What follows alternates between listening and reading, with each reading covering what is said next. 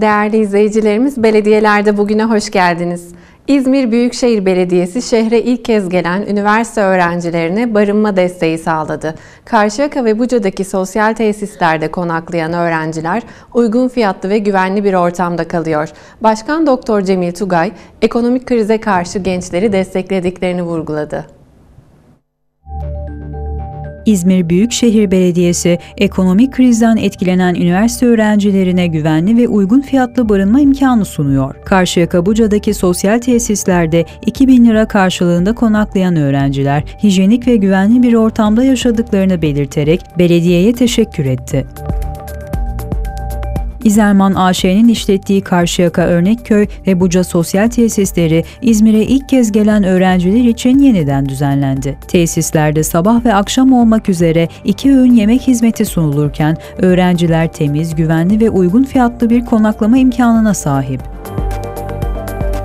İzmir Büyükşehir Belediye Başkanı Doktor Cemil Tugay, üniversite öğrencilerinin enflasyon ve barınma krizinden etkilenmemesi için geçen yılki fiyatlarla hizmet vermeye devam ettiklerini açıkladı. Barınma sosyal bir haktır ve bu krizde gençlerimizin eğitimlerinin kesintiye uğramaması için elimizden geleni yapıyoruz, dedi.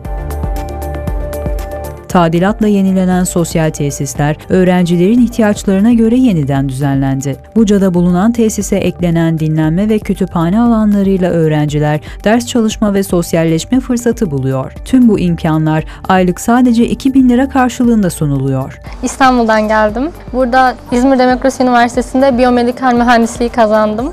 1. sınıfım. Yurt konusunda çok endişeliydim. Nasıl olacak acaba, alışabilecek miyim diye. Ama sağ olsun İzmir Büyükşehir Belediyesi içimizi rahatlattı. Açıkta kaldık, yurt bulamadık. Büyükşehir Belediyesi'nin Genç İzmir sitesinden başvuru yaptık ve hemen arandık. Bir hafta sonra aradılar bizi. İşte gelebilirsiniz dediler. Çok sevindik, çok mutlu olduk. Gayet güzel, gidip gelebiliyorum, İzban vesaire. Hiçbir sıkıntı yaşamıyorum, yani gayet güvenilir bir yer. Çok beğendim. Yani yemekleri olsun, güvenilirliği olsun, semti olsun, gayet güzel bir yer. Huzurlu, sakin, sessiz. Burada aylık 2.000 veriyoruz. Sabah ve akşam yemekleri dahil. Onun dışında çamaşır odalarımız, kurutma makinelerimiz var. Ütü odalarımız var. Bütün imkanlardan yararlanabiliyoruz. Muğla, Dalaman ve Menteşe'de çıkan orman yangınları 1080 futbol sahası büyüklüğünde bir alanı küle çevirdi. Yangınlara yüzlerce araç ve personel müdahale etti. Soğutma çalışmaları ise hala sürüyor. Muğla Büyükşehir Belediye Başkanı Ahmet Aras, önleyici tedbirlerin önemine dikkat çekti.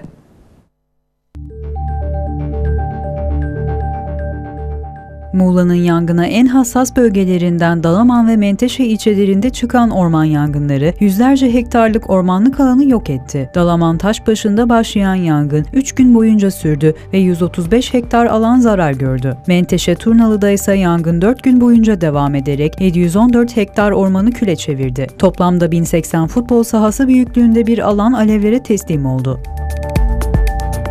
Yangınlarla mücadelede Muğla Büyükşehir Belediyesi 217 araç ve 400'ü aşkın personelle sahada aktif olarak görev aldı. Dalaman'daki yangına 96 araç ve 191 personel müdahale ederken Turnalı'daki yangın içinse 121 araç ve 217 personel seferber oldu. Alevler kontrol altına alındı ancak Turnalı bölgesinde soğutma çalışmaları hala devam ediyor.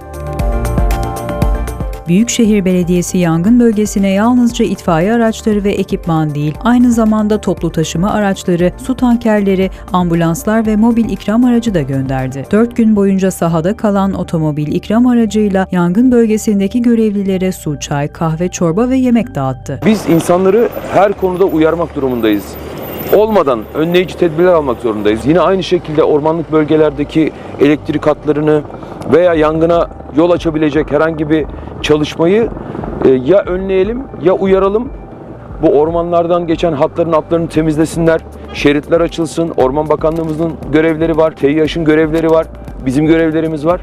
Önceden bunları yaparsak en azından yangının sonuçları bu kadar ağır olmayabilir.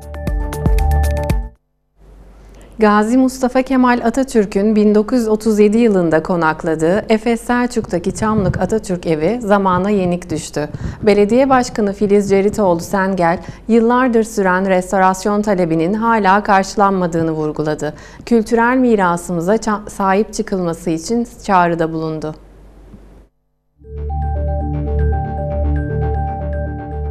Gazi Mustafa Kemal Atatürk 1937 yılında Kuşadası'ndaki askeri manevralara katılmak üzere Efes Selçuk'a trenle gelmiş, Çamlık Mahallesi'ndeki tarihi yapıda konaklamıştı. Atatürk burada köyün çam ağaçlarına olan hayranlığı nedeniyle adının Çamlık olarak değiştirilmesini önermişti. Çamlık'taki bu tarihi yapı her geçen gün daha fazla yıpranıyor. 2019 yılında göreve geldiğinden beri yapının restore edilmesi için mücadele veren Efes Selçuk Belediye Başkanı Filiz Ceritoğlu Sengel, sürecin uzamasından duyduğu rahatsızlığı dile getirdi. Bu yapı 2019'dan bu zamana kadar inanılmaz derecede yıprandı. O anlamda biz 2019'da valilikten bir talepte bulunmuştuk. Bunu ortaklaşa olarak yapalım ya da burasını bize devredin. Biz restorasyonunu gerçekleştirelim çünkü elimizde kendi belediye bünyemizde restoratör mimarlarımız da var demiştik.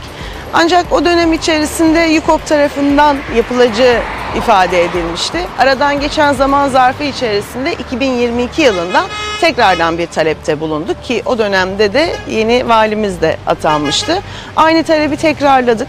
Burasının bir an önce ya valilik makam tarafından YÜKOP payıyla ya da Selçuk Belediyesi'ne devredilerek Selçuk Belediyesi'nin bulacağı mevcut olabilecek olan sistemle yapılabileceğini söylemiştik. Kendi bünyemizde gerçekleşebileceğimizi ama o zamandan bu zamana kadar hala daha taş üstüne konulmadı. Üzüntümüz şu, böyle tarihi bir mekanın, hele ki tam da Aydın yolu üzerinde olan bir mekanın, karşı tarafta bir tren müzemiz varken, diğer tarafta devlet demir yollarının başka bir alanı varken bu üçlemenin sağlanmasının kente değer katacağını düşünüyoruz. Ama her şeyden önce bu tarihi ve kültürel mirasa sahip çıkmak hepimizin görevi olarak biliyoruz. İzmir Büyükşehir Belediyesi'nin 549 milyon liralık yatırımıyla inşa edilen Eşrefpaşa Hastanesi ek hizmet binasında çalışmalar hızla ilerledi. Hastane 2025'te modern sağlık hizmeti sunmaya başlayacak. İzmir Büyükşehir Belediyesi, Eşrefpaşa Hastanesi için 549 milyon liralık yatırımla başlattığı ek hizmet binası inşaatında hızla ilerliyor. 30 Ekim 2020 İzmir depremi sonrası hasar gören bölümleri güçlendirmek amacıyla inşa edilen binada 455 fore kazığın 330'u kısa sürede tamamlandı.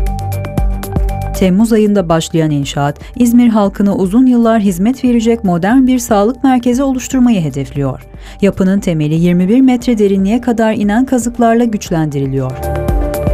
Ek binada 34 hasta yatağı, yoğun bakım ünitesi, 6 ameliyathane ve yeni doğan ünitesi gibi tam teşekküllü bir sağlık hizmeti sunulacak.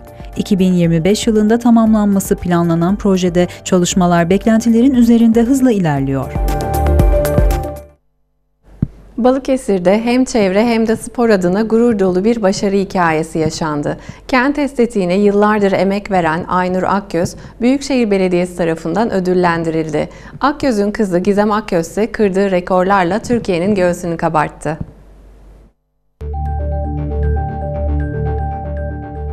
Balıkesir'de çevre temizliği ve kent estetiği alanında 11 yıldır emek veren Aynur Akgöz, Balıkesir Büyükşehir Belediyesi ve Atma Derneği tarafından ödüllendirildi. Aynur Akgöz, kızı milli atlet Gizem Akgöz'ün başarılarıyla da gurur duyuyor. Gizem, Türkiye adına önemli rekorlara imza attı. Bu ödülü layık gören Sayın Belediye Başkanıma, vekilime, idare amirlerime, müdürlerime çok teşekkür ediyorum. Çok sağ olun. Kent estetiği olduğu için kadınlar biraz daha böyle estetiğe önem verdiği için hani erkekler kadar şey değil, daha ince düşünüyor, daha ince görselliğe önem veriyor. Kadınlar bu yüzden daha etkili o alanlarda. Çiçek ekimi, bitki ekimi de genellikle zaten kadınlar yapıyor. Ama şöyle hani erkeklerin yaptığı işi de yapamaz edemez yok. Örnek ben traktör kullanıyorum, sırt motoru kullanıyorum, çim motoru, fikstür makinesi hepsini kullanabiliyorum. Diğer bayan arkadaşlar da örnek olmasını umut ediyorum. Milli sporcu Gizem Akgöz'ün spor hayatı annesinin yönlendirmesiyle başladı. Gizem, Türkiye tarihinde 14 metreyi aşan ikinci kadın unvanını aldı. Annesi Aynur Akgöz hem kızıyla hem de kent için verdiği emekle gurur duyuyor. Sevgili izleyicilerimiz, belediyelerde bugünün sonuna geldik. Tekrar görüşmek dileğiyle, hoşça kalın.